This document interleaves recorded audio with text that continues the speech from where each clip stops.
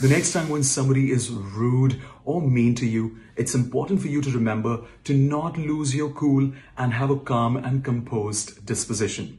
In such a situation, I have brought a very interesting sentence for you that you can use to calmly deal with the situation, smile and walk off. You can say, it's mind over matter.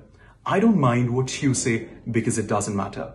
It means my mind is so strong that whatever abuses or wrong things that you're hurling over to me, it doesn't give importance to any of that. So the next time, use the sentence, shine bright, keep your cool, do not fumble, and walk off. For more such interesting videos, make sure that you subscribe to the channel. Bye-bye.